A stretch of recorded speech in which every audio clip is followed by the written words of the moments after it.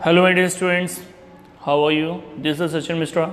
Today we are going to study an important topic, that is public or statutory corporation, from the chapter number 3 in business studies, and the chapter name is public sector enterprises. तो आज हम इसमें बात करने वाले हैं कि आखिर पब्लिक या स्टैचुटरी कॉरपोरेशन आखिर क्या होते हैं। तो पब्लिक या स्टैचुटरी कॉरपोरेशन का जो मतलब इनका इस्टेब्लिशमेंट होता है वो किस तरीके से होता है। तो इसके लिए एक पार्लियामेंट में एक एक्ट पास करती है गवर्नमेंट, एक स्पेशल एक्ट पास करती है पार्लियामेंट में, उसके बाद इसका फॉर्मेशन हो जाता है। जैसे कि अगर बात की जाए, जैसे कि RBI reserve bank of India का एक्ट 1934 है, 1934 में पास किया गया था। इसके अलावा अगर हम एसबीआई की बात करें तो एसबीआई का आपका 1955 है, एलआईसी की बात करें तो एलआईसी का 1956 है। तो इन एक्ट को पहले पास किया गया पार्लियामेंट में और उसके बाद क्या किया गया, इनका फॉर्मेशन किया गया, ठीक है। और एक तरह से ये जो भी हैं ये गवर्नमेंट के इंटरप्राइजेज हैं, इनकी जो रेवेन्यू वगैरह है वो गवर्नमेंट के पास ही जाती है।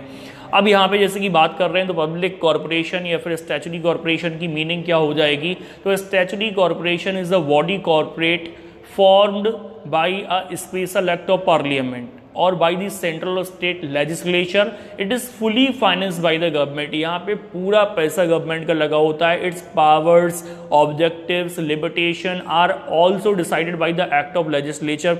इनकी जो पावर्स वगैरह होती हैं, इसके अलावा उनके जो ऑब्जेक्टिव्स होते हैं, उनकी जो लिमिटेशंस हैं, वो सारी चीज़ें उनकी यानी कि एक्ट में मेंशन होती हैं। जैसे कि एसबीआई का एक्ट 1955 है, आरबीआई का जैसे कि 1934 है। तो जैसे कि आरबीआई एक्ट में मेंशन किया गया है कि वो पब्लिक से ट्रांजैक्शन नहीं कर सकती है और उसको सोल अथॉरिटी है फॉर इशूइंग करेंसी इशू करने का राइट केवल आरबीआई को है। तो उनके मतलब उनकी पावर्स क्या हैं, उनकी लिमिटेशंस क्या हैं, वो सारी चीज़ें उनके मतलब जो भी एक्ट होगा उसमें डिफाइन होती हैं। एग्जाम्पल दिया जा रहा है जैसे कि Indian airlines, air India, state bank of India, life insurance corporation of India, food corporation of India, oil and natural gas corporation. तो these are all the examples और इन सभी के जो फॉर्मेशन किया गया तो एक एक्ट पास करके इनका फॉर्मेशन हुआ है, ठीक है। अब इनके फीचर्स की बात की जाए कि पब्लिक कॉरपोरेशन के फीचर्स कौन कौन से हैं, तो इनके कुछ फीचर्स के बारे में बात कर लेते हैं। तो जैसे कि पहला feature, it is created by an act of parliament और सेंट्रल और स्टेट लेजिस्लेचर। तो इनका फॉर्मेशन एक स्पेशल एक्ट पास होने के बाद होता है। Next point is second, the powers, objective and limitation of public corporation are defined in the act only. इनकी जो पावर्स होती हैं, जो लिमिटेशंस हैं, जो ऑब्जेक्टिव्स हैं, वो सारे एक्ट में डिफाइन होते हैं। थर्ड पॉइंट है कि it operate under total control of central और स्टेट गवर्नमेंट, और ये यानी कि सेंट्रल और स्टेट गवर्नमेंट के कंट्रोल में ही ऑपरेट होती है। फोर्थ पॉइंट है कि it is a separate legal entity, इसको एक सेपरेट लीगल एंटिटी बोला गया है। It gets incorporated automatically when act is pass in the parliament. तो इनका फॉर्मेशन अपने आप ऑटोमेटिकली हो जाता है जैसे ही पार्लियामेंट में कोई एक्ट पास किया जाता है तुरंत, ठीक है। इसके अलावा it is manage by the board of director who are nominated by the government. इनको मैनेज कौन करता है, तो बोर्ड ऑफ डायरेक्टर मैनेज करते हैं, और बोर्ड ऑफ डायरेक्टर को नॉमिनेट कौन करता है, तो गवर्नमेंट नॉमिनेट करती है। सिक्स पॉइंट है कि the public corporation has its own rules of recruitment. इनके रिक्रूटमेंट के खुद के रूल्स होते हैं, and remuneration for its staff and employees, और यही एक तरह से उनका रेमुनरेशन वगैरह डिसाइड करते हैं, clear. And the seventh point is last, that is it enjoys administrative autonomy. इनको एडमिनिस्ट्रेटिव ऑटोनॉमी मिलती है as it is relatively free from political interference. ये थोड़ा बहुत पॉलिटिकल इंटरफ्रेंस से एक तरह से फ्री होते हैं, और हालांकि इतना ही फ्री नहीं होते हैं, इनकी लिमिटेशन में भी ये पॉइंट आएगा निकल के, ठीक है।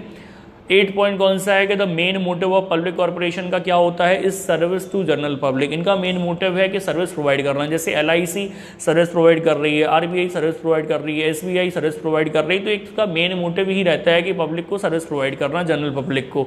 9th पॉइंट कौन सा है कि it is accountable to parliament. ये किसके लिए जवाबदेह होते हैं, पार्लियामेंट में। और state legislature for its operation, it has to submit it's annual report on it's working, और ये अपनी वर्किंग की रिपोर्ट, एक एनुअल रिपोर्ट इन्हें सबमिट करनी पड़ती है पार्लियामेंट में। 10th पॉइंट है the accounts of public corporation are generally audited by the controller and auditor general. इसको शॉर्ट में कैग के नाम से जाना जाता है। तो इनकी ऑडिटिंग कौन करता है, कंट्रोलर एंड ऑडिटर जनरल, ठीक है।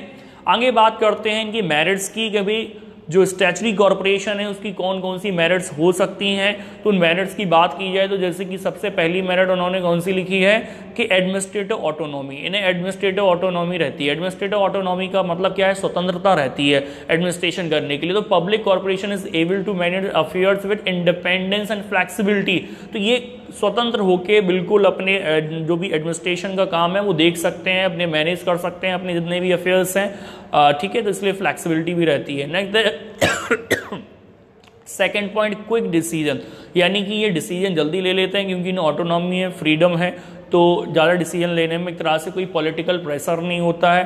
तो इसलिए यहाँ पे क्या है, public corporation is relatively free from red tapism as there is less file work and less formalities to be completed before taking decision, इसलिए डिसीजन बहुत जल्दी ले लेते हैं। नेक्स्ट है थर्ड पॉइंट, सर्विस मोटिव, इनका मेन मोटिव क्या होता है, पब्लिक जो भी जनरल पब्लिक है उसकी सर्विस प्रोवाइड करना, ठीक है।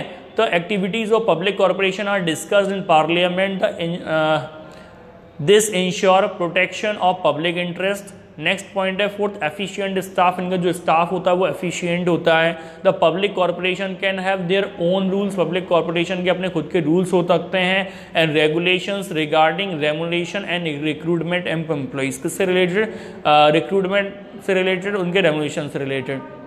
It can provide better facilities and attractive terms of service to staff to secure efficient working from its staff. Next point है professional management, तो its board of director consist of business expert, तो board of director में एक तरह से business expert रहते हैं, also the representative of various groups such as labor, consumer nominated by the government, तो इसमें प्रोफेशनल मैनेजमेंट रहता है। अब इनका लास्ट टॉपिक है भाई, इनकी डीमेरिट्स क्या होती हैं, जो स्टैचुटरी कॉर्पोरेशन होते हैं, पब्लिक कॉर्पोरेशन है, उनकी डीमेरिट्स की बात कर लेते हैं। सबसे पहले बात की गई कि भैया इन्हें इतनी ज़्यादा ऑटोनॉमी नहीं होती जितनी बोली गई है, क्योंकि गवर्नमेंट का भी कुछ ना कुछ प्रेशर रहता है। जैसे कि अभी लास्ट ईयर की जो बात है, तो जैसे कि अपनी सेंट्रल गवर्नमेंट जो है, सेंट्रल गवर्नमेंट के पास इतना फंड नहीं था एक्सपेंडिचर को मेंटेन करने के लिए, तो उन्होंने आरबीआई पे प्रेशर बनाया था फंड रेज करने के लिए कि वो फंड उतना गवर्नमेंट को दे दे, ठीक है। तो इस तरीके से ये जो गवर्नमेंट है, गवर्नमेंट इंटरफेयर इनमें करती रहती है। जैसे कि अभी सुनने में आ रहा था कुछ दिन पहले कि एलआईसी का कुछ शेयर बेचने वाली है गवर्नमेंट, तो ऑटोनॉमी ऑन पेपर रहता है, केवल ये इसकी लिमिटेशन है कि भैया दिख रहा है कि वो ऑटोनॉमी है लेकिन इतनी होती नहीं है। The autonomy and flexibility of public corporation is only for name shake. Practically, minister, government official and political parties often interfere with the working of these corporation, वो interfere करते रहते हैं जो भी political leaders वगैरह हैं, political parties हैं या government है। नेक्स्ट है second point, lack of initiative. Lack of initiative में क्या कि public corporation do not have to face any competition and are not guided by profit motive. तो एक तरह से जो पब्लिक कॉर्पोरेशन है do not have to face any competition and are not guided by profit motive, so the employee do not take initiative to increase the profit, इसलिए employ भी ज़्यादा initiative नहीं लेते हैं प्रॉफिट ज़्यादा अर्न करने के लिए, and reduce losses, the losses of public corporation are made good by the government। Next third point है रिजिड स्ट्रक्चर। इसमें जो स्ट्रक्चर होता है इनका वो रिजिड नेचर का होता है। तो the objective and power of public corporation are defined by the act, इसके क्योंकि जो ऑब्जेक्टिव हैं, पावर्स हैं, वो सब कहाँ पे डिफाइन होती हैं, एक्ट में डिफाइन होती हैं। And these can be amended only by amending the statue और the act. Amending the act is a time consuming and complicated task रहता है। नेक्स्ट फोर्थ पॉइंट है अनफेयर प्रैक्टिसेस। अनफेयर प्रैक्टिसेस का मतलब यहाँ पे क्या है कि the government board of a public corporation में indulge in affair practices, it में charge unduly high price to cover up inefficiency. तो ऐसा भी हो सकता है कि इनएफिशिएंसी को कवर अप करने के लिए ज़्यादा प्राइस वगैरह भी चार्ज कर सकते हैं।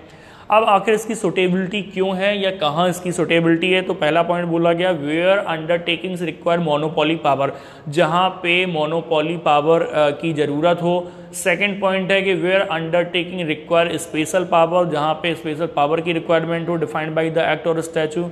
एंड नेक्स्ट है third, where undertaking require regular grants from the government, जहाँ पे गवर्नमेंट ग्रांट्स की रेगुलर रिक्वायरमेंट हो, ठीक है, तो वहाँ पे इनको मतलब इनकी रिक्वायरमेंट होती है। तो इसमें ये चीज़ आपका टॉपिक हो गया जो इस चैप्टर का एक तरह से आपका सेकंड टॉपिक था, और एक और रिमेनिंग टॉपिक बचा हुआ है आपका गवर्नमेंट कंपनीज, वो हम नेक्स्ट वीडियो में डिस्कस करेंगे, ठीक है। Thank you very much for watching this video and don't forget to subscribe my channel.